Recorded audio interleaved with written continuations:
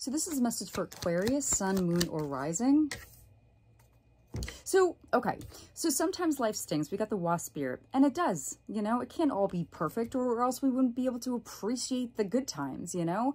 And I feel like with this energy, like, yes, you could be going through something, relationship or work or, you know, whatever it is for you. This is very, very general, but at the very, very bottom here, no matter what, you always have you. You always have the comfort of your home, you know, to really, really connect with and be with your own thoughts and be like, okay, how can I go through this?